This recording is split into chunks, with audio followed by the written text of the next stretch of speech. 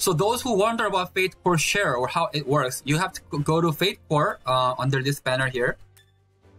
And then when you enter here, you gotta make sure you click Fatecore Sharing. It's locked. You have to use your 200 Jazz to unlock it. And once it's available, what you do is you click it. And then you get to pick a Fatecore. And then you get to share that Fatecore to a hero that doesn't have a Fatecore. So I'm gonna use my Xeon's Fatecore because Xeon's Fatecore gives one of the highest stats bonus. And that's the stat, yes. Shift and then share the power to shift on the right. Okay, if you don't like the Fatecore, you can also change it. However, channel, okay. Start so I'm gonna be let's share with the shitty one. Let's just share with the shitty one.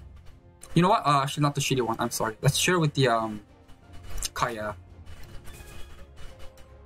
Right? So just by that, it's active. Your Kaya now has the boost of the stats that you get from Xeon.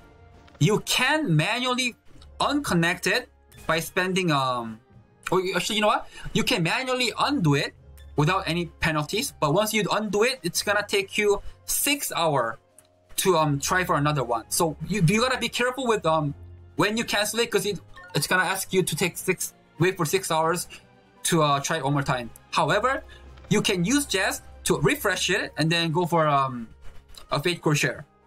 And I'm also gonna be using Xeon on my Kaya again one more time. You can use all the others. I'm just doing it on Kaya because Kaya is one of the best healer out there, especially on Dragon Raid.